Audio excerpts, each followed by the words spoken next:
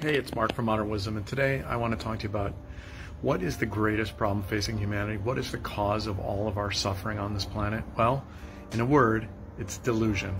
In other words, it's ignorance to the truth of our own lives, which is our lives are infinitely meaningful and worthy of value, and that the lives of all other people are also infinitely meaningful and full of value.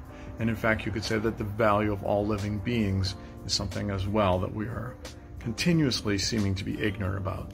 And so delusion causes fear, fear leads to hatred, hatred leads to violence. And then we have this endless cycle of violence on this planet.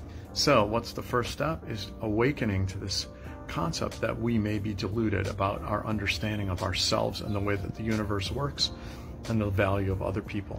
As the Buddha said, his goal was to raise all of his disciples to be equal to or even greater than himself, which means he wanted them to wake up to the reality that they were already enlightened beings, which means you and I are already enlightened beings. We just need to start acting like it. See ya.